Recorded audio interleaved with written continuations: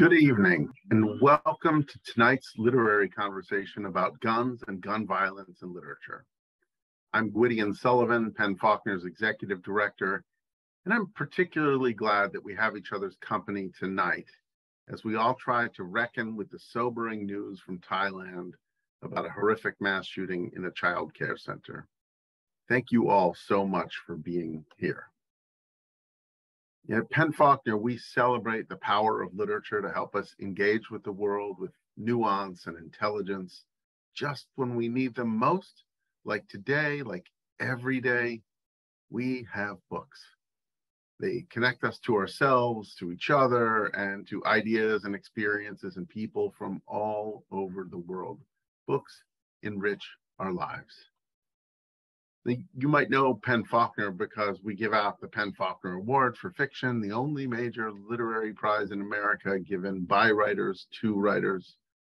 But we also give out the Penn Malamud Award for excellence in the short story, and we select an annual Penn Faulkner Literary Champion. Last year it was Oprah, and this year it's NPR's Fresh Air host, Terry Gross. But the truth is that about half of what we do is provide author visits and culturally relevant books and writing instruction to students in low-income schools in DC at no cost so that we can inspire the next generation of readers and writers. And of course, we also host virtual literary programs like this one, which are available to everyone everywhere on a pay-what-you-will model, so we can make sure they're accessible even in times of economic fragility. With all of that in mind, I want to say, if you have the means, I hope you'll consider a contribution in support of our mission and programs. We'll drop a link in the chat. So for tonight's program, also to ensure accessibility, we are providing live captioning, which you can toggle on and off by using the CC button below. And we'll be having a Q&A as part of the event too. And you can use the Q&A button to submit your questions at any time, including now. So now I want to introduce our amazing authors and tonight's really amazing moderator. Jennifer Clement is President Emerita of Penn International, the only woman to hold the office of president since the organization was founded.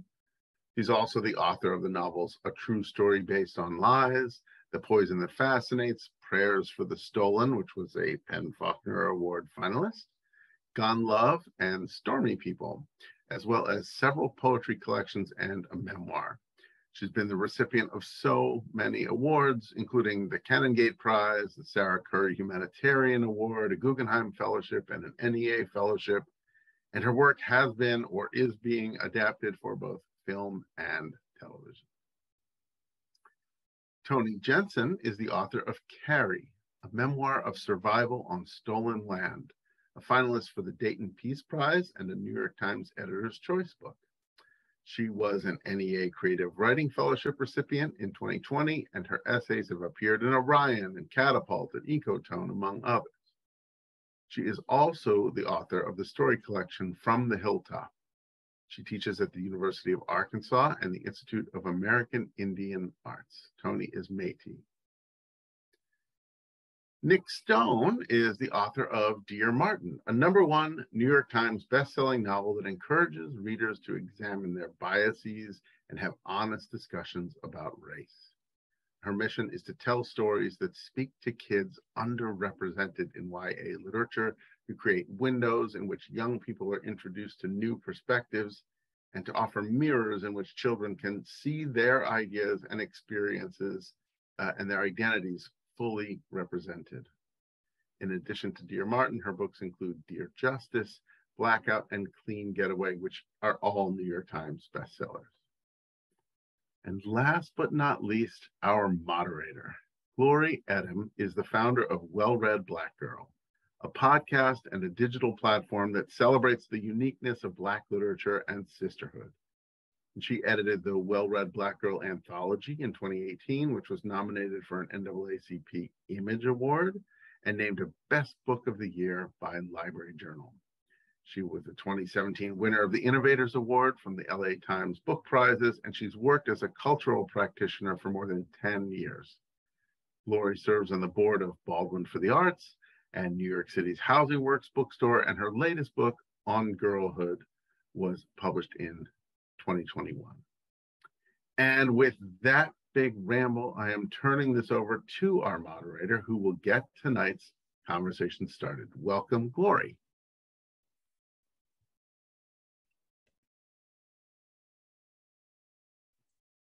Thank you for the wonderful introduction. I'm so happy to be here. And we're going to start our conversation now. I will introduce everyone to the virtual stage. Welcome, Nic, Toni, and Jennifer.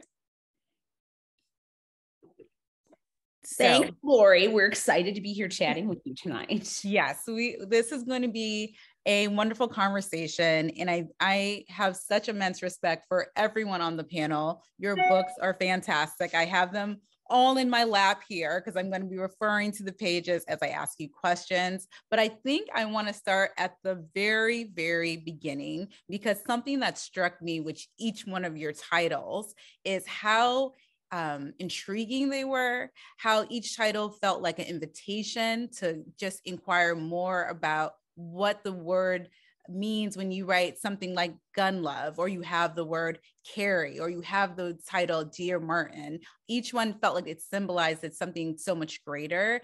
And I thought it'd be great to just talk about titles and what each title represented for each of you. How about we start with Jennifer? Would you like to talk about gun love? Sure. I guess there's many reasons and complex things that are going on why it's called gun love that gets referred to throughout the book, that becomes a more complex understanding of the title. But I mean, just cold seeing the title like this on the cover, I think for me, I was thinking of kinds of love. So mother love and this kind of love and that kind of love. And so I ended up thinking that gun love could be a kind of love. And so that is kind of echoed throughout in the book as a kind of metaphor in a way. So I guess that would be my answer. How about you, Nic? I mean, I wish mine was as like sweet and complex as that, but like I wrote about a book about a boy writing letters to a guy named Martin. And it just, honestly, this is one of two books that I titled by myself because I am really bad at titling things. But it has come to take on far more weight and meaning than my initial like, oh, well, he's writing letters to Martin, so we can just call it Dear Martin. And I'm really thankful for the questions that get provoked by the title, because it's one of those things where you didn't think of you weren't like thinking anything of it when you created it, but people make meaning out of it. And I think that's a beautiful thing. How about you, Toni? I know that there's an essay like in the book with Carrie. Did you know immediately that essay would be the title of the collection? I did. The hard part was the subtitle. You know, we had, I don't know, dozens of possible subtitles, you know, having to do more explicitly with guns, having to do more explicitly with violence against Indigenous women. And so we settled, I always have to look because we had so many. A Memoir of Survival on Stolen Land is the subtitle. And I think that works because it is a book about how the founding, you have to go back to the founding of the country to reckon with our history with guns. You know, the country was stolen land at gunpoint, essentially. And so I felt like that this subtitle worked. But yeah, carry was always it. The wounds we carry, the guns we carry, concealed carry, campus carry. I teach on a campus, all those things. So it was always going to be the title. I have a hard time having a book come together, I think, until I know the title. So it was helpful to have it straight away. That's wonderful to know, just like the different responses from each of you and how you engage with the title. I am curious, we can continue with you, Toni. I'm curious to think about, you use a term in your book, the difference between everyday violence and extraordinary violence. And I was really, as I was like taking notes, that held my attention, because even this word extraordinary, I never think about it with the word violence, but it's such a true thing, like how we categorize these things that happened, whether it's domestic violence versus mass shootings, these little microaggressions that we can encounter. Can you explain to the audience how you came to those two definitions? Yeah, for me, well, I think one example recently here in my community at a county fair, one person was shot. My daughter afterward and her friends were talking about whether it'd be safe to go the next day or not. And my daughter said, well, it was just one person. So one person being shot. Yeah. And she's not a callous kid at all, but she meant there are so many examples of extraordinary violence, right? Mass shootings, school shootings, things that make the big headlines. This was barely a blip. And then I had a friend respond to that who was there, who had her teenage girls there with her and their friends, and was getting them to safety, trying to get them not stampeded and trampled over, right? While everyone was fleeing because they'd all heard the shots. And so that's extraordinary, right? I think the things that we call everyday really are extraordinary when we're speaking of gun violence. But what I'm trying to do by separating them out that way in the book is just to say, this is what we do. Even though gun violence is something we talk about in this house a lot, my daughter is even doing it, right? Saying, well, basically this is every day someone's shot. And that's true. And that's terrifying. So what we call out as extraordinary, I think is to be put in question. It's all extraordinary. It's got to stay extraordinary if we're going to get anywhere. I saw Jennifer and Nic both react to your example. I'm curious to hear, like, what were your immediate, for me, I'm just like, wow, that is surprising that we can find ways to normalize violence in that way. And as you said, it's not necessarily like your child is callous, but it's this way that we see things continuously online in the media, and it minimizes it. I'm just curious to hear what the other two panelists were thinking when you heard that story. So I'm going to do my best not to cry. Y'all can probably hear my children. Welcome to life. Life, exactly. They are loud and we embrace it. But this story actually has to do with my children. Like, hearing you talk, Toni, reminds me of, I was in the car with my children. This is shortly after the Uvalde shooting, right? And I hear them talking about death. And like, most children are obsessed with death in some way or another. And I think we try to squash that out of them, but really we should just engage with it. However, this conversation going on in the back seat, I hear my younger son tell my older son, oh, I mean, well, you'll go to heaven before me. Basically just the idea that, well, you're older, so you're probably going to die before I do. And my older son goes, well, you don't know that, you might get shot. And like,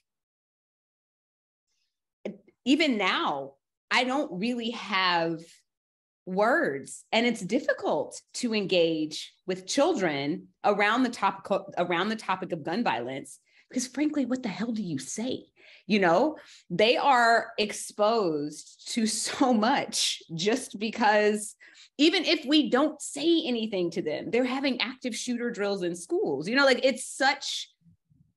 It's mind-blowing to me. Because they aren't callous. They are just adjusting to the world as it is. And I will say that as a mother, I hate it passionately. I feel for you in that same vein of just trying to understand how to communicate with young people when it comes to these horrendous acts that are happening without causing too much alarm, but also understand, like, this isn't normal, right? This shouldn't be your everyday. I want to turn to you, Jennifer, because your characters are their mother, their daughter. There's all of that happening in Gun Love. And how do you take these stories that we're hearing and like put it inside of a novel and make it feel so heartfelt, so real? I was so impressed with your dialogue. Like, I just felt like I was eavesdropping on a conversation in a lot of ways.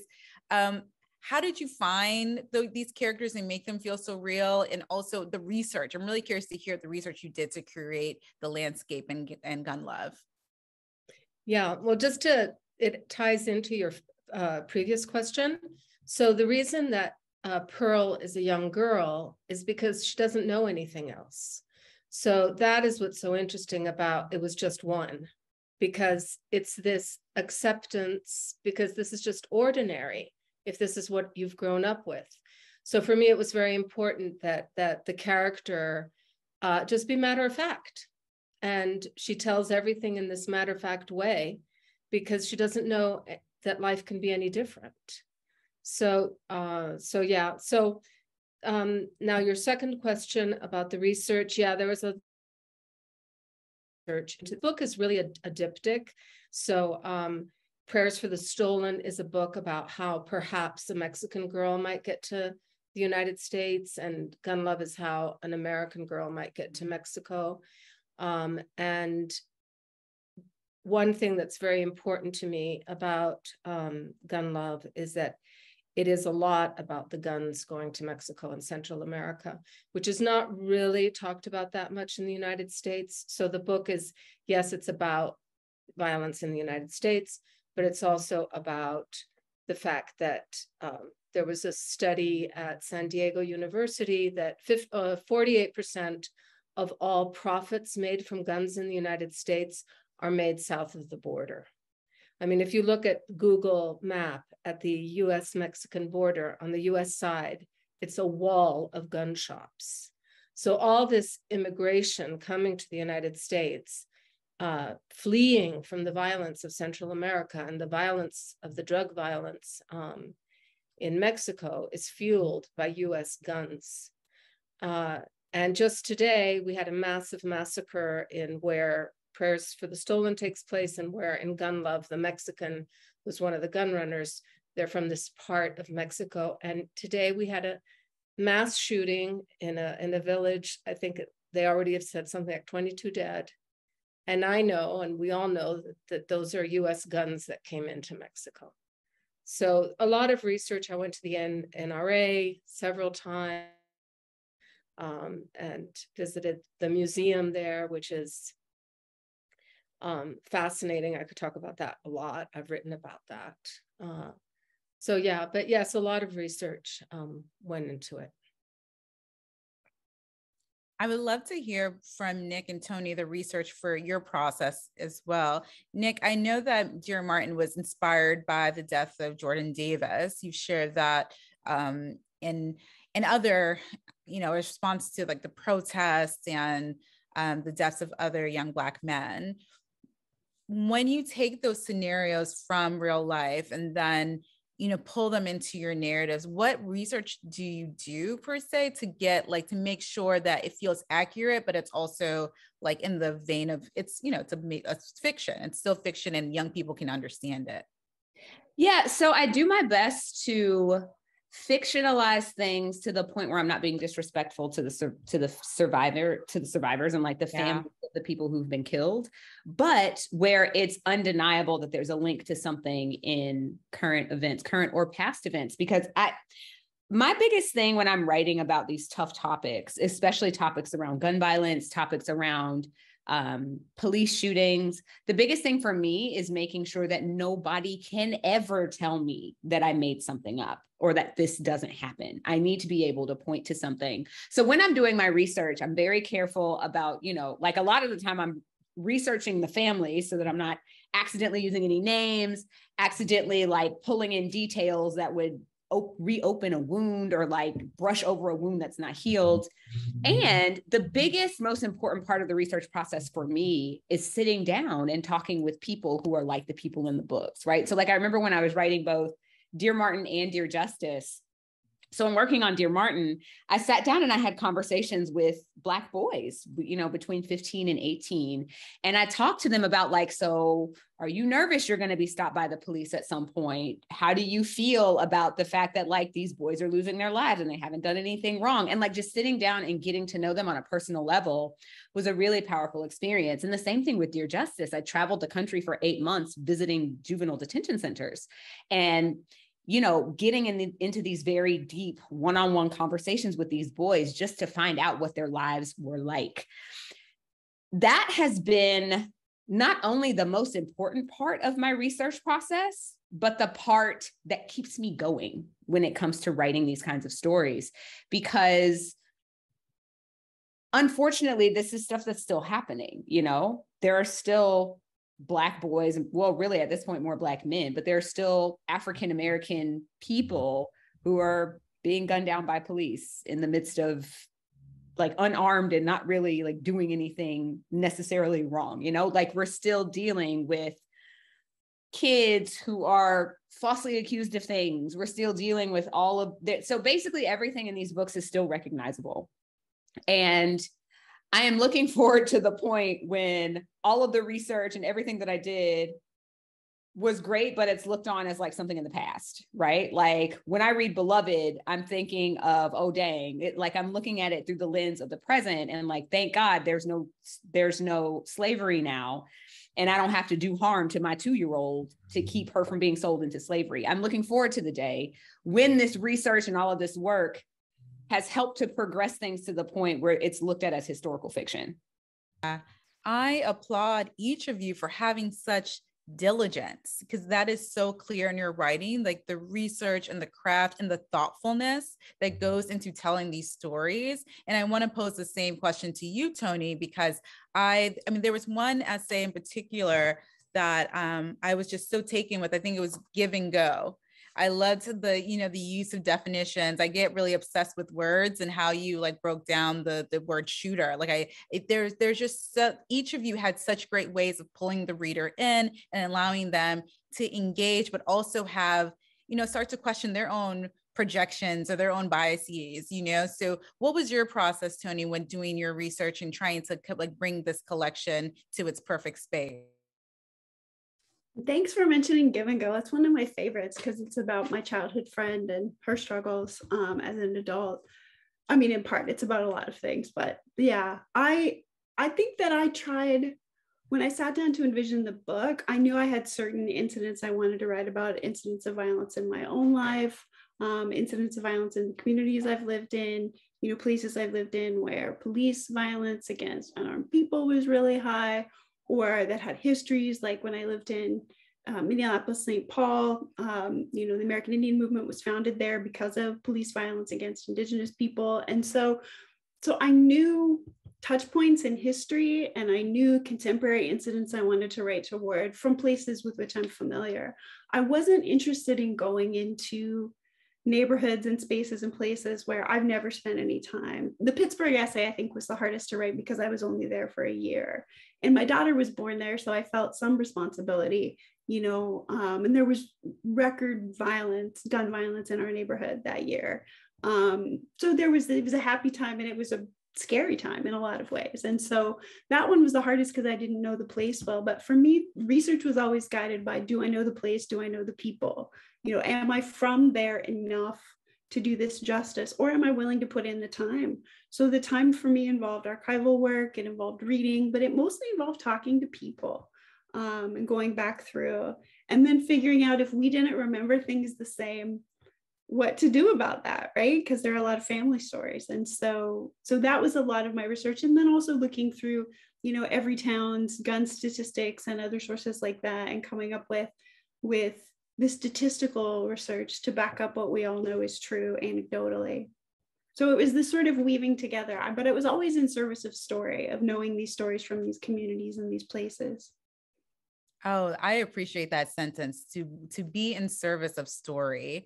That feels like such a the hallmark of being an author. That should be like your goal. I want to turn the stage towards Jennifer again and talk to you about this idea of the work being a form of activism. I don't know why that struck me, especially as even though this is fiction, I really felt like there was like a story about how people can be threatened by violence, find themselves vulnerable, in this unwitting way become activists in the story. Do you consider your work a form of activism? And I'll pose this question to everyone, but when you're writing, when you're doing the research, do you consider it an act of activism? Or is it, like Toni just said, it's really just in service of the story? Well, I guess, I'm in service of the story, and I'm looking for the language. I'm not looking to about something. I'm looking to write almost always about something that that just really disturbs me or keeps me up at night, or it just doesn't let me go. But saying that, I have to say that there's no doubt that novels especially have been places of great social change. And a novel can create tremendous social change. So, especially having been president of Penn International, I mean, one of the things we're very aware of is that the role of literature in change is very important. And of course, there are very easy, huge examples in the English language. Oliver Twist changed child labor laws, and we don't remember the journalism of that time, but the book helped to change that practice. And there's so many examples like this. I mean, obviously Toni Morrison, I mean, she did amazing work in this. I mean, the list is long, so it does prove that the importance of literature to create social change. So I don't write it to hope that happens. I hope a good book. And then if something happens to create change, that's secondary. How about you, Nic? How do you feel about that infusion of activism in your work? And would you call yourself an activist? I mean, I don't know, like, it's so inherent to my being as a person who is, I think as a queer Black woman, everything I do has activism at its core, just because everything I do is kind of an act of opposition to the status quo, simply because I exist, right? So what I will say is I do consider it a form of activism, in the sense of the thought of activism as agitation-based. I think just by default, the things that I do have kind of an activist nature to them. My goal is always going to be making children feel seen, and drawing attention to things that I think are deserving of critical thought, right? Like, I will never be a person who tries to change people's minds, but I'm gonna do my best to give you something to think about, maybe a little bit harder, So to me, that is the core of activism. I once heard, I was in Philadelphia and I totally snuck into this event that Ta-Nehisi Coates was having with a group of high schoolers. And he said on stage, activism is about agitation. And I will take that with me wherever I go, because to me, the flip is also true, right? Like, if I am agitating, there's a good chance that there's some kind of activism going on based on what I'm writing. That's how I think of it. That's great. That's great. And now we'll turn to Toni. I think that I like that. I like the agitation model a lot. I'm thinking about it, that your words on paper that go out into the world might cause some discomfort. I guess I think of it as discomfort. I teach too, and I think of classrooms as spaces not of comfort, but of profound discomfort, and teaching people how to sit with some discomfort and to think about things thoroughly. And so I hope my work will do that. I don't, as it's already been said by other folks, I don't necessarily set out to do that in my writing. These are just the stories I'm drawn to. I would, like I said, I would write a puppies and flowers and kittens book next, and that's not happening. I'm not, I try, I think about it, I write notes, but I don't ever get past, I think it's 249 words on the puppies and kittens kind of like lighter things. And then, I mean, that's not very far. That's not a book. And so this is just the work I want to do. And I don't see it necessarily as activism, but I would love it if it would spur people toward activism or make conversational space toward activism. I think of activism as things I did maybe more when I was younger, or like my daughter does, where you show up to a thing. Now I drive her and I bring the snacks because I'm middle-aged. But those kids, the way that people are out putting their bodies on the line sometimes, I think, or putting their bodies in a space, I guess I see that more as activism, but that's probably just my own hang up about growing older. It's probably not real. Probably writing is also activism, yes. I appreciate each one of you just sharing that with us, because there is something about acknowledging that it can be it could be what you want it to be, right? So one person can take their pen and say, this is going to be something that's going to change the world politically. It could be part of my activism, my agitation. And another can turn and say, I want to provoke, I want to inspire, I want to help people feel, strong enough and brave enough to face that. So I really do appreciate that, because it depends on who's holding the pen, like they can decide that. I'm going to go back to when I first got approached to do this moderate. I was really taken by the title, just to have guns, right? So no disclaimer, no, this is what we're going to talk about, and join this conversation and see what that means. And so as I was reading, of course, I had that word in my forefront, and I got to the last page of your book, Jennifer, and I'm going to read it to you all.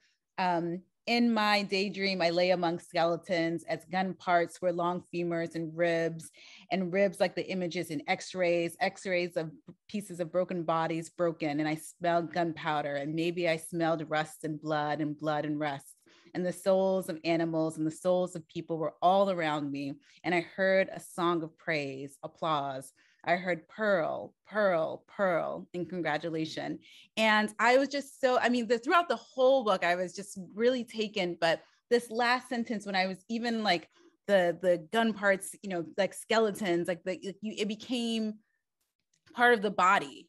And I was thinking of just the political landscape now, and how guns are they mean so much, they represent so much. It's almost so they're part of our body, they're part of the American fabric, the American body. And I wanted to hear you just break apart this last page without giving spoilers. I know some people have read, some people have not, but when you were concluding this book, what were you hoping would land with the reader, with this very visceral description of gun and the smell and the blood, and just all of the book feels this way. It feels very intense, but I would love to hear you kind of break that last paragraph apart for us. Well, I think it's a little bit mysterious to me too, because everything that has happened before this moment. But I'm also on the board of an organization called SHOT, which is one of the most extraordinary organizations. Basically, we don't think about all the people that survived the shooting. And so we count the dead, but the people that survive are in such terrible, their lives are completely ruined, and they're full of bullets and broken pieces of bones. That really affects me very deeply, that we don't talk enough about people that survive, because they don't really survive. And the other thing is that in Mexico, when the police capture drug traffickers with tons of guns, one of the things they do is they break up the guns and use them to build roads. So the roads are full of gun parts. So I could talk about this for a long time, but the idea of gun parts and body parts and bones and rifles and is a theme that appears in quite a lot of my work. And I will turn that question to you, Nic, to think about, how do you feel guns show up, or just the collective memory of what it means to have a gun? Because I know in college I had a poster of Malcolm X against the wall with, holding the gun, and that representation, I felt empowered and bold, and I had never touched a gun. I had never had any a real experience with it. But when I saw Malcolm X holding it, it meant something different to me. And I felt proud of that image, versus in another scenario when I see a gun and I feel threatened and afraid. So I would love to hear how, when you're talking about violence or guns, or just what that represents in your novels, whether it's Dear Justice or Dear Martin.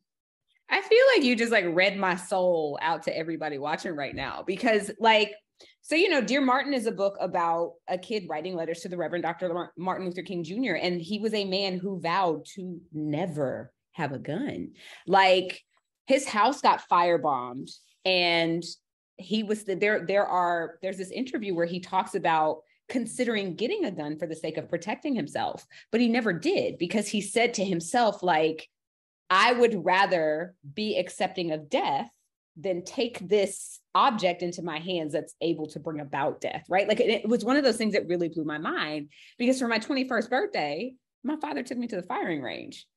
So it's like this my dad is a retired police officer, and that was his thing. Like, you are going to know what, like, I could tell you, oh, that's a 9mm Beretta, that's a 22 gauge. Like, I can tell you all of these things, but I don't want to touch them either, right? And I find that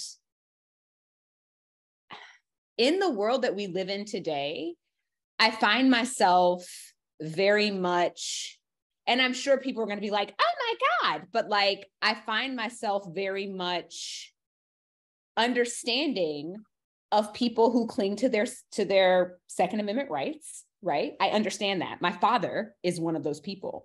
My dad, growing up, y'all, my dad always, and he had an open carry license. So his gun was on him. He had a shoulder holster that he carried around everywhere we went. He was a police officer, right? Even when he was in his regular clothes, he had his gun on him. So I've seen and I understand, and I've done the research to dig into that culture, because it is a culture. Where things get blurred is when you have people who are hurting, you know? It's like frequently there's a lack of understanding of how powerful a gun can be and what a gun can do. And that's where things get fuzzy for me, right? Because I absolutely think that there should be really more intensive gun control laws. I absolutely believe that people should have to go through background checks. And I also recognize that, like, it's been such an integral part of American, it's like in the foundations, it's in our founding documents, right? So it's something that I constantly vacillate about. Every time there's a mass shooting, I weep. One of my very best friends was killed in the Pulse massacre in Orlando. And I vividly remember the panic of calling him and him not answering the phone, right? I remember texting and not getting a response. And then the next morning, I was sitting in my mother's driveway. I'd pulled my car into my mother's carport at her townhouse, and I saw his name on the list. They released the names of the victims. And I will never forget that moment, right? And I also recognize that there are people who have been saved by a gun. Like, it's all so complex.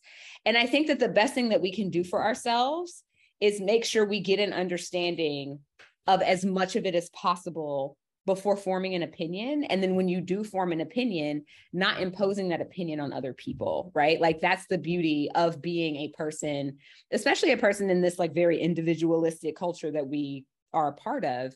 We get to decide how we feel about things. I just want people to be very, very careful and very cognizant and very deliberate about the things that they engage with before making their decisions. I don't even know if I answered your question, but you did. I'll step off my soapbox now. No, that was beautiful. I appreciate you sharing that with us. And we're going to turn it to Toni as well, because I am very curious to hear your description of what it means to have a gun in American culture, and what it represents. You know, like between Jennifer and Nic, they've both shared different representations and different ideas. And I'm really curious to hear your take on that.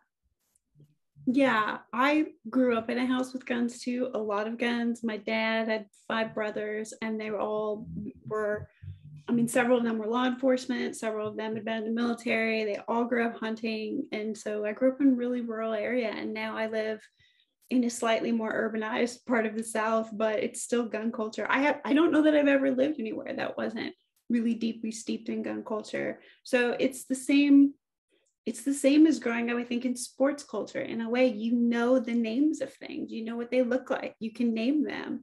On the other hand, though, it's killing us, right?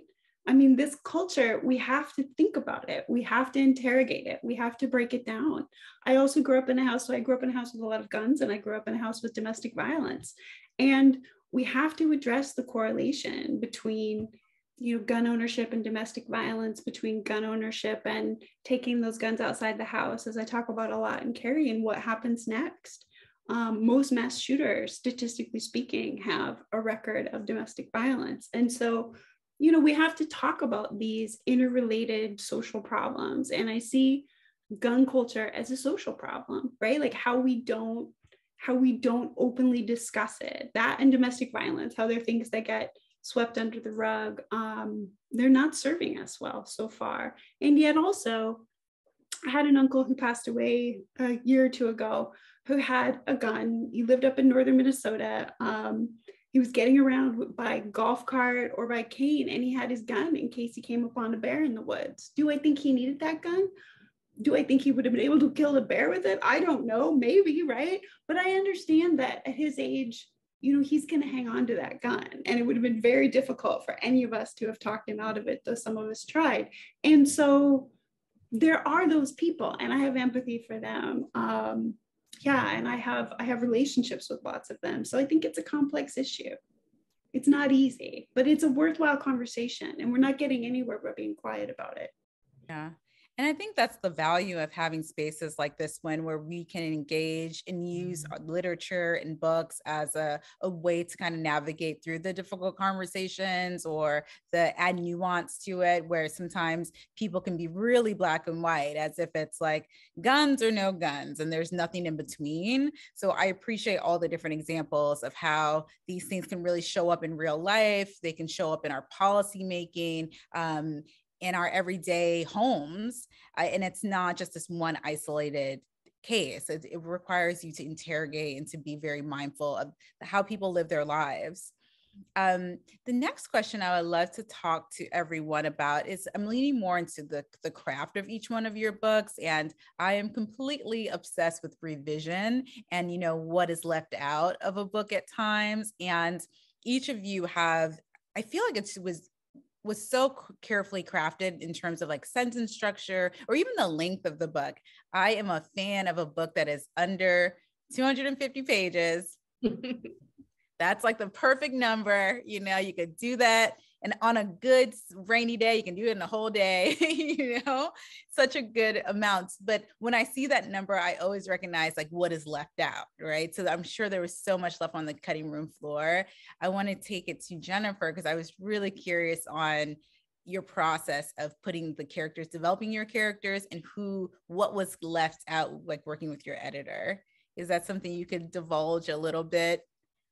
I don't know. I mean, I don't really have a sense of what was left out. I guess I am very spare. So one of the problems that I always have when I write is that I write 10 words and then I cut 30.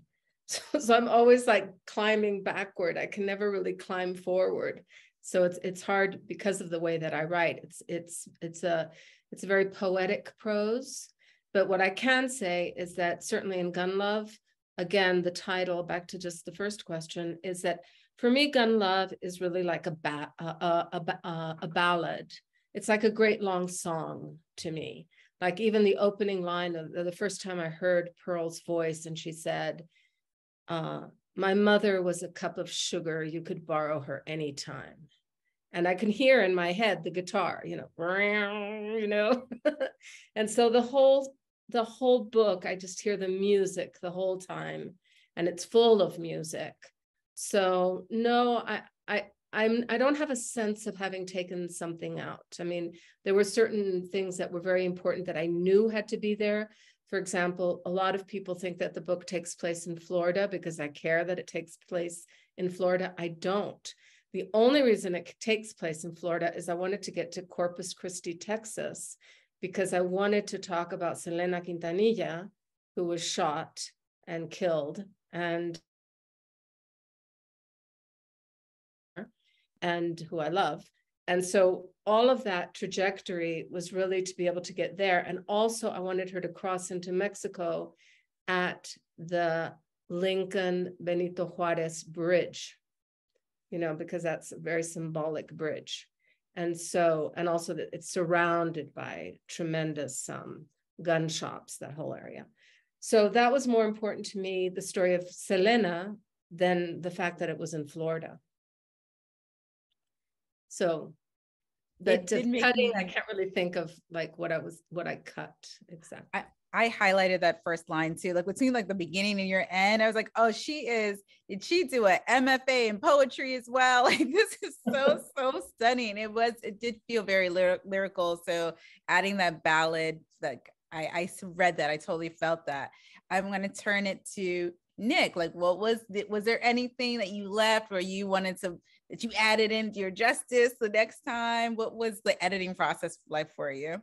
I had like the whole opposite experience of Jennifer. Like I cut Dear Martin in half. It was the original draft of this book was 79,000 words. It had 8 points of view. It was nonlinear. Like it was the same book, but completely differently told. And so you have a play that we're gonna see later. Listen, and I mean, like I cut 40,000 words from this. I cut a book from this book, and like.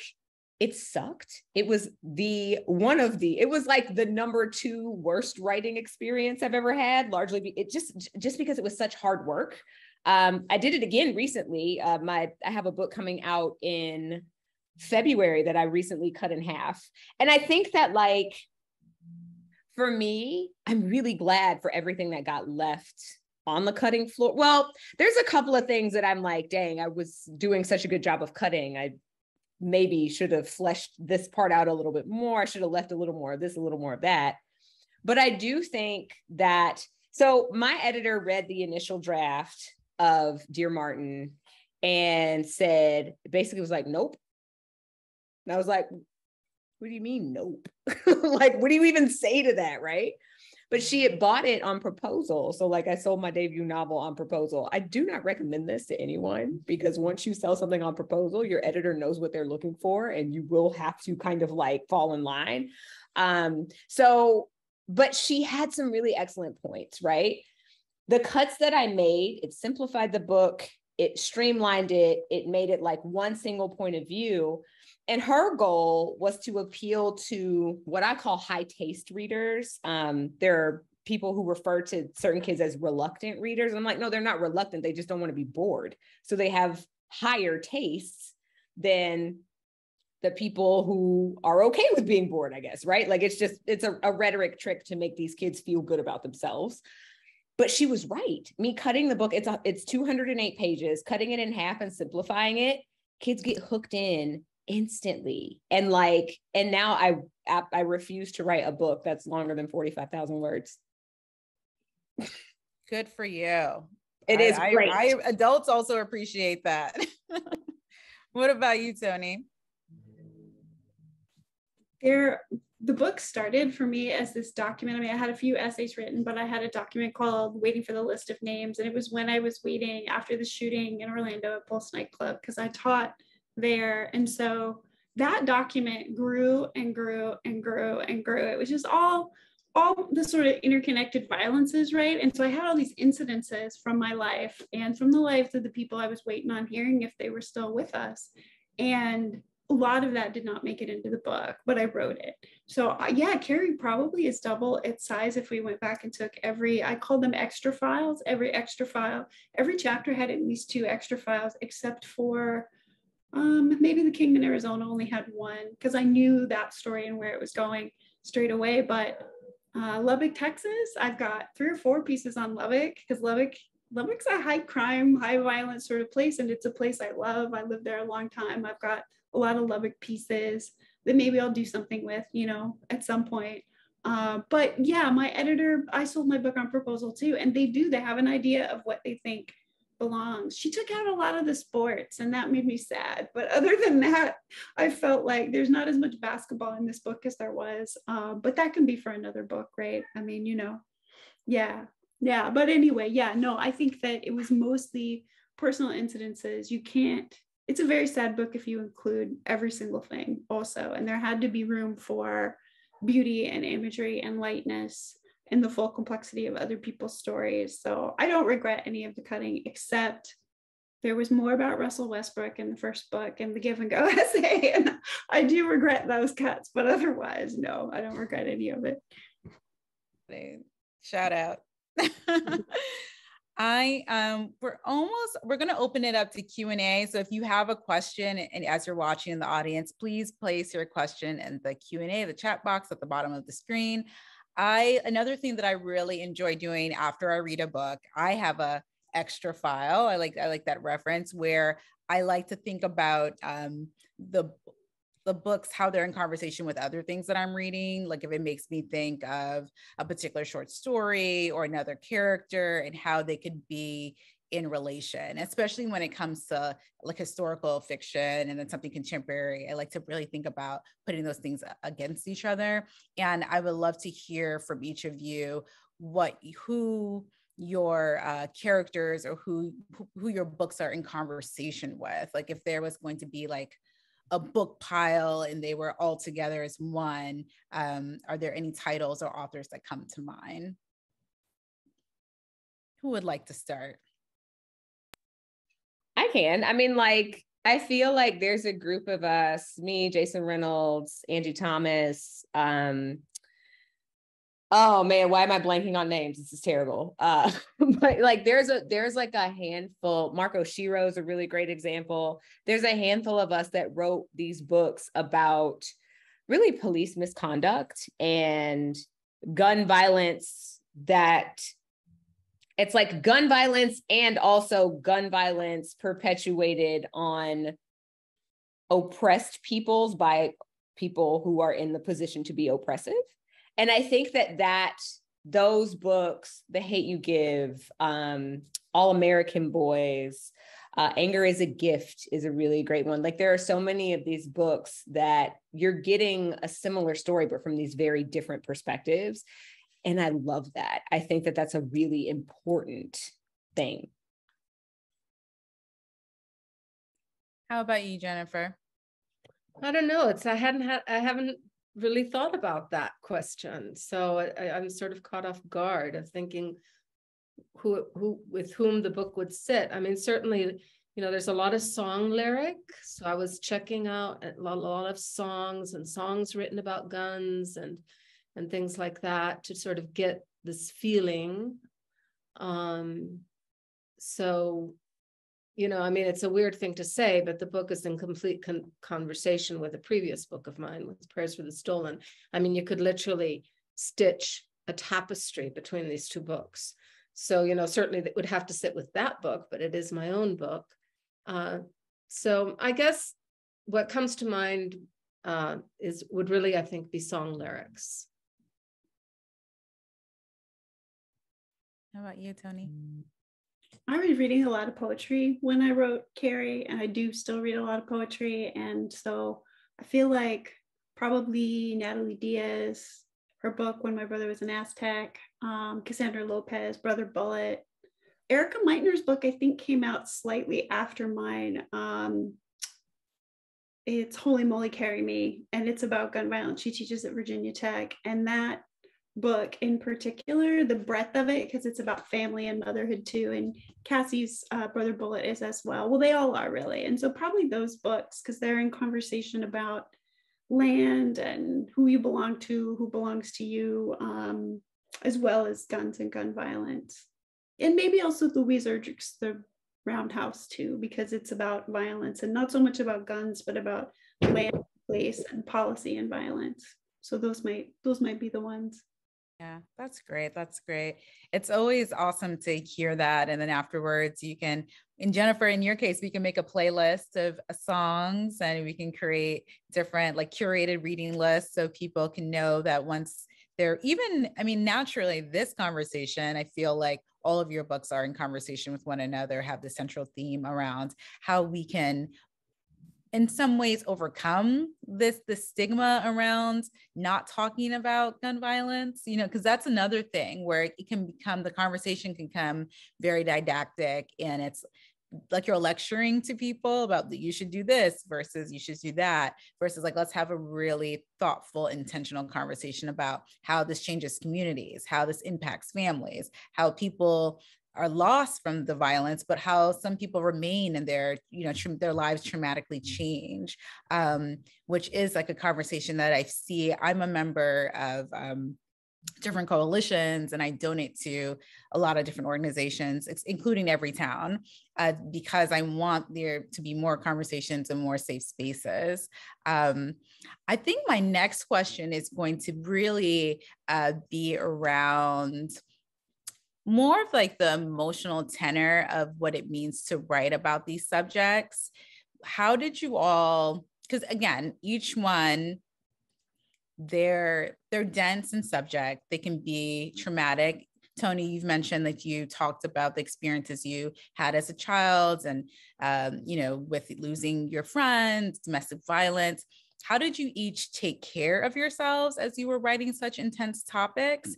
And was there a ritual or practice you had to pull yourself out of it and like just place yourself in your like real world again as you were writing about these things? If you don't mind, we can start with you, Toni. Yeah.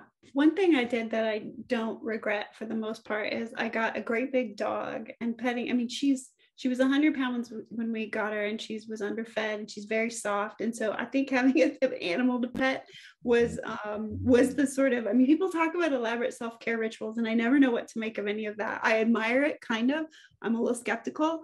I got a dog and I pet her. Now she's 137 pounds. She was really underweight. And so she remains, kind of happy to have her. I cooked a lot.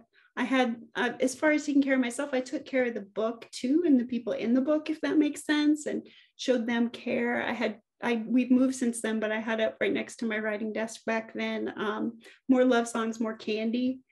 So just making sure everybody was taken care of in the book, that they got the full picture of themselves put forward, all of the, what kind of candy did they like to eat? What love songs did they like? That kind of thing. So I tried to do that for myself, but probably I'm better at doing it for the people in the book than for myself. It was a long decompression period after I handed it in. That's great. How about you, Nic? I was terrible about I didn't take care of myself at all while working on Dear Martin, and really like the 6 or 7 books after that. Like I just went really, really, really hard for 4 years or so. Fabulous. Dear Martin came out in 2017. So October 17th will be like the 5-year anniversary of the book. And it's this year that I like looked at myself and said, if you don't sit down somewhere and take a breath. So like now I'm really great at self-care with like my very bourgeois monthly facials, and every 10 days I get a manicure and pedicure. I mean, and these are things that I'm able to do because I went so hard for so long. So it's like I have a real complicated relationship with work, to be completely honest, and I'm still trying to figure it out. But the way that I came out, and really the way that I stayed buoyed while working on Dear Martin, was that I looked at the people I was writing it for, which were my 2 little boys. So my son Kieran is 10, Milo is 6. He wasn't born when Milo was not born when I wrote Dear Martin. I got pregnant the fall after I wrote the first draft. And so, yeah, like I found Dear Martin in my 10-year-old's iPad case the other day. And I said, you put this in here? And he like got very shy and like embarrassed. And he told me that he had. And I said, did you read it? And he apparently read the whole thing last week. I said, well, why didn't you tell me? And he said that he didn't tell me because he was embarrassed. And he was embarrassed because he didn't like it. So here we are, friends. It's always your own kids. I'm like, I wrote it for you. What you mean? And I asked him, I was like, so you're going to read Dear Justice now? He's like, well, since I didn't like Dear Martin, I decided to read New Kid instead. I was like, okay. New Kid. So my reason for continuing to go didn't actually like the product, but that's totally fine because he should revisit when he's like 16, yeah, maybe. Like when you're older, maybe you'll like it better. It's paying for your private school right now. So there you go. There you go. That's good entertainment. Oh, the qualms of being a parent. That's hilarious. How about you, Jennifer? Especially with the travel, it seems like you travel quite a bit to get all the details and make sure, you mentioned the gun shops on the border and the museum. How do you keep yourself grounded as you're doing this very intense like research and building these worlds? I don't know. I mean, it's one thing I can say is what I do need is to be alone. So even when I had little children, I would go and spend a couple of days in a hotel room because I need almost to be living the book in a very intense way, and to have any kind of outside things going on, I find it really difficult. So there's all this process of finding time to be completely alone. And certainly there are times when I have to read the whole book from start to finish over a few days and hold the book. And I can't have any interruptions or anything. I mean, and when I'm writing, I'm always kind of in a state of schizophrenia, because I always feel like I'm in two worlds. I'm in this world that we're having now, but the other world is always there, and very often stronger, the other world. I don't know how to explain it. It's a strange thing, but I do want to address what Toni said, because I'm very careful to never put my characters in a situation in which they lose their dignity. So already just everything is a loss of dignity. So I do not want that my writing contribute to that. So, I will never write a rape scene or things like that. So for example, in Prayers for the Stolen, when she describes this gang rape that happens to her, she says, what can I tell you? I was like a plastic water bottle that everybody took a swig of. That's the door that I will go in through. So I'm always making sure that because of language, I'm preserving the dignity of my character. I feel, and there's a moment in the book where I really fall in love with everybody. And that's when I know it's working, because I feel protective. I feel like a lioness about them all, That's brilliant. That's so brilliant. That protective nature that happens as an author or someone, you just want to protect your characters. I thank you for sharing that. We're going to we have some really incredible questions also that we're going to turn to in the chat. So again, if you have more questions, if you have anything you want to share with the authors, please place it in the chat and I'll read them out loud. This first one, we're going to turn back to this topic of guns and mass shootings and all these things that are happening in our society. And so this question regards the world record for mass shooting. The US holds the world record for mass shootings, more than one in every day of the year. Hundreds and hundreds of people dead and wounded. It is hard for those of us in other countries to understand why Americans tolerate this death toll. What do you think it will take to de-escalate gun culture in the US, and thus in the border countries that suffer the consequences too of this culture? And if you don't mind, Jennifer, if you would take that question first, given the nature of your book and the fact that you really focused on the border countries with gun love. What do you think of that with us holding the world record for mass shootings? Is there anything that would provoke gun culture de-escalating? Well, it's a very good question. I keep thinking this is the thing that will change everything. Every time something terrible happens, I think, oh yeah, this is the one. And then everything just keeps going normally. And then another terrible thing happens and you think, oh, okay, this is the one that's going to change everything. And so what I've sort of come to realize in this kind of, very fatalistic way is that we have not yet seen what is going to make things change. And that just fills me with horror, is the truth. Also, we haven't really we've talked about, the Second Amendment a little bit, but going to the museum, I found very disturbing. And I went back several times because I was trying to understand this infatuation and worship, I would call, of guns. The essay that I wrote about it is called The Church of Gun, because actually the museum is set up like a church with chapels and with sort of like an altar in the front. And in each chapel, there were all these things to guns. So, there would be like the president's gun in one, and a boy's room from the 1950s with all his sort of, red flannel bed and his little toy BB guns. And then there'd be one about the game of killing game in Africa, those great guns. And the guns of Hollywood. So it's another chapel with, all those guns of all those people. And at the end of the sort of museum, there was a gun in the middle all by itself that had an eternal flame under it. Yes, exactly. And it was completely melted. And it was a gun that was found in the rubble of 9/11.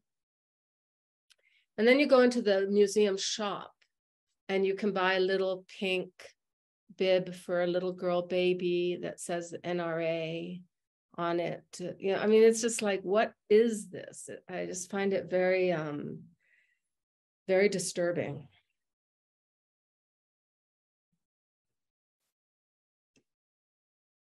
What are your thoughts, Toni, Nic? That museum is really something. I've been there too. It does feel like a church. You're not at all wrong about that. I agree. It's a surreal experience. A lot of diving into the fashion of gun culture and the particulars of it's a monetized, commercialized system in so many ways. There's so many accessories. I find all of that to be fascinating. But I think sometimes it helps us to go back rather than to go forward or imagine going forward. And in the until the Reagan years, the NRA did not have a lobbying arm, was not a political entity, was a sporting organization. And the Reagan years are within my lifetime. And that's not that long ago historically. So if we can go so far away from the culture we had then to the culture we have now in that short amount of time, what can we do in a similar time frame going forward, right? And so maybe there's some hope in that. Maybe there's some hope. Or it's going to have to be legislated, and that is going to be ugly for everyone and difficult. But it's going to have to be some combination of just a major shift from these next generations. And I hate to put more things on their shoulders. We already are putting climate crisis on their shoulders, right? But I think it's going to have to be a going forward and a looking back. What was happening in the years pre-Ronald Reagan era, where we had a different kind of culture, literally around guns, and how did we allow the NRA to shift things so dramatically, and how can we shift back? I think those are the questions I have. Yeah. As you said that, I was like, the internet, that's like definitely part of the issue. I'm curious to hear what you think too, Nic. What Jennifer said really resonated, and I hate that it did, but I think that you just made such a powerful point. I think about the civil rights movement and the turning points in, the legislation that led to desegregation, ending Jim Crow, even the fact that it took the Reverend Dr. Martin Luther King Jr. being shot for a whole slew of legislation to get passed. It's almost like out of this guilt that people were feeling over the death of this man, and I remember when I was doing research for Dear Martin, reading about nonviolence as a tactic to accomplish social change, and how really the goal of nonviolence is to appeal to people's consciences. But the only way that happens is when things get so grotesque that nobody can turn away. And I feel exactly what Jennifer said is and I find that terrifying. What is it going to take for people to say, it's like you have these incidents where small children are murdered in their classrooms at school, and the solution that is proposed is to arm the teachers. And I'm just like,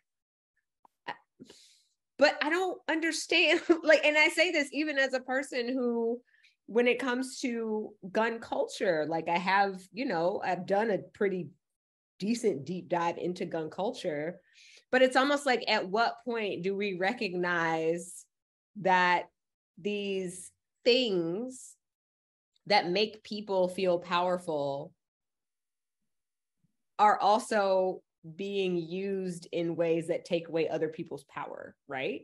Like at some point, there's got to be some kind of a reckoning. And I'm hoping, I don't know, it's scary, just like Jennifer said. I would flip that question on its head a bit to say, and this is actually a question from one of the watchers out there. Thank you for everyone for being here with us. What gives you all hope?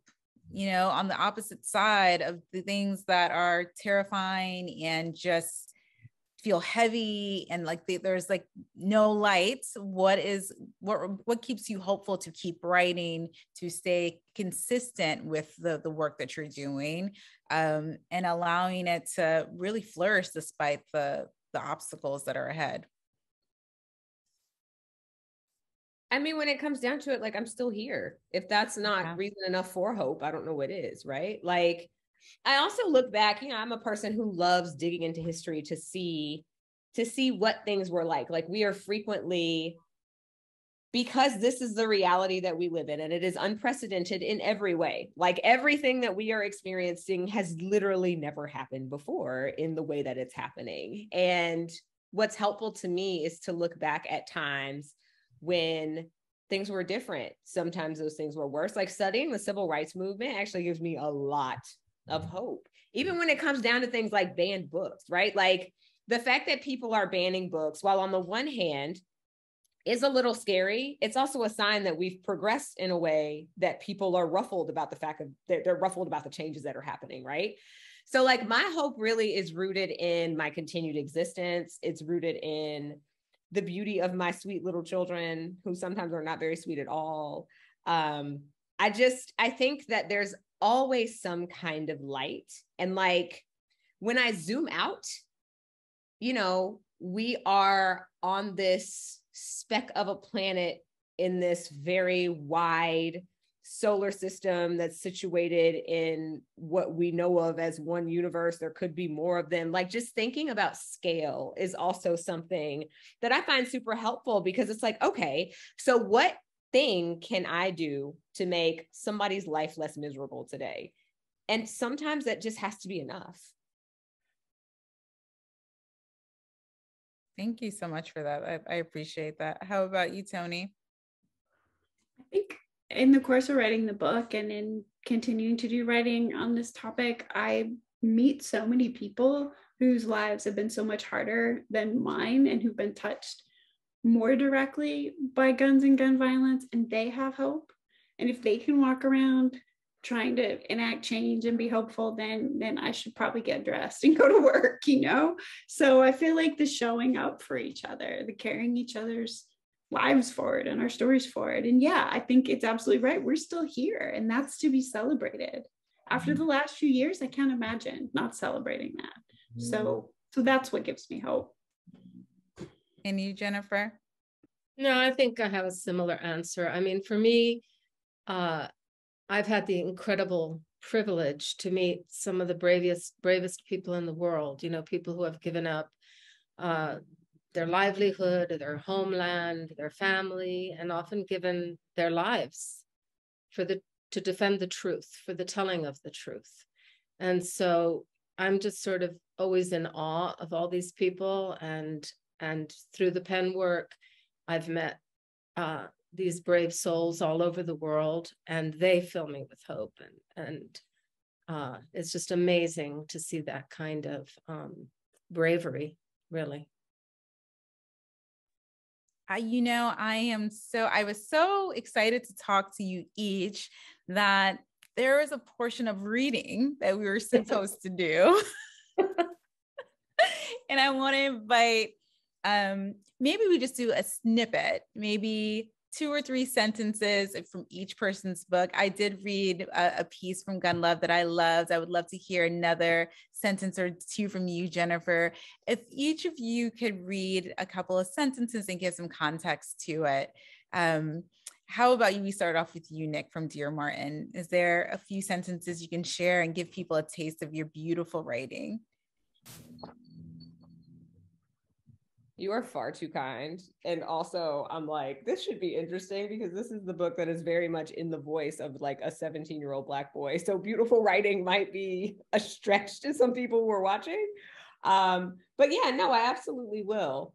Let's see.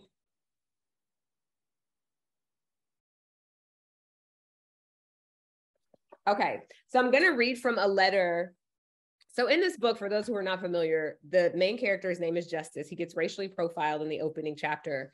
So he starts this journal of letters that he writes to the late Dr. Martin Luther King Jr., really to see how Dr. King's teachings will hold up today as he's literally facing racism on a daily basis, right? So this is one of the letters that he writes after he gets into a fight. So I'll just leave it at that. Dear Martin, I don't get how you did it.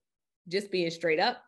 Every day I walk through the halls of that elitist ass school, I feel like I don't belong there. And every time Jared or one of them opens their damn mouth, I'm reminded they agree. Every time I turn on the news and see another Black person gunned down, I'm reminded that people look at me and see a threat instead of a human being. There was some white dude on TV after the Tavarius Jenkins thing broke, talking about how cases like his and Shamar Carson's deflect from the issue of Black on Black crime. But how are Black people supposed to know how to treat each other with respect when since we were brought over here, we've been told we're not respectable? What the hell are we supposed to do, Martin? What am I supposed to do? Be like Manny and act like there's nothing wrong with a white dude asking his niggas to help him exploit a Black girl? Do I just take what they dish out? Try to stop being so sensitive? What do I do when my very identity is being mocked by people who refuse to admit there's a problem? I know I did the wrong thing tonight, but right now, I can't find it in me to be remorseful. Those assholes can't seem to care about being offensive, so why should I give a damn about being agreeable? I gotta say, I've been reading your sermons and studying your books for 6 months now, and it feels like all I have to show for it is frustration and a sense of defeat. I swear I heard some girl ask, why are Black people so angry all the time as I left Blake's house? But how else am I supposed to feel? My hand hurts. I'm going to bed. JM. Listen, I appreciate your writing because I was that 17-year-old writing letters. It wasn't to Dear Martin. I was obsessed with Nanny Barrows. I don't know if anyone knows who that is. Please look her up. Yeah. And she's from Washington, D.C. And I used to write letters all the time as a 16-year-old to a 17-year-old. Sometimes they would get mailed out. Sometimes they would just sit in my, my journal. And it sounded a lot like that, just like trying to process and understand who I am in the space when I'm not always welcomed and appreciated. So thank you for that. Yeah. Toni, would you like to read something from Carrie? If you would give us an introduction to which essay and give us some context, that would be greatly appreciated. Yeah, I am going to read just a little snippet from the City Beautiful essay, which is about Orlando. That's the section that I decided on. And it's, so the shooting at Pulse nightclub, that neighborhood is one I know well. And I kept thinking Omar Mateen got his weapons training at G4S. When he was an employee there, and G4S were the same security organization group that took the dogs and the rubber bullets to Standing Rock. And so, the ways in which these things are connected really struck me. And I also kept thinking about place and about neighborhood and how that's not a walking neighborhood so much. Where Pulse was, it's a driving neighborhood. And so I was thinking about all the cars and all the people who would have to come and pick up the cars in the days after. So I'll read that section. How do you enter that car? How do you collect yourself for that drive home? How do you make your knees fold like they're meant to, or your hands hold the key? What I want for everyone there is to have the will to do this everyday, regular act under these terrible, irregular circumstances. What I want is for everyone all across our America, to say no more. To say this will be the last time anyone will have to make a drive like this. To say this will be the last time anyone will have to feel the weight of holding those keys. Thank you so much. And we're going to close with Jennifer. If you can read some from Gun Love, a beautiful sentence, a ballad to us. Okay, so Pearl is watching how her mother is falling in love, crazy falling in love with the wrong guy. And she says, now that my mother was loving Eli, she was tasting him deep and only getting a wishing well kind of hunger. She'd never be full again. When Eli left and I was back in the car, I watched as she licked the inside of her palms for his taste like a kitten. At night, she slept wearing one of Eli's shirts and moved around fretfully in her sleep. If my mother had watched another woman in this condition, she would have had the diagnosis in a second. My mother would have said, Pearl, it's like that song. She's asking for water, but he's giving her gasoline. Everyone's nodding. We're like, we are there. So perfect. So absolutely perfect.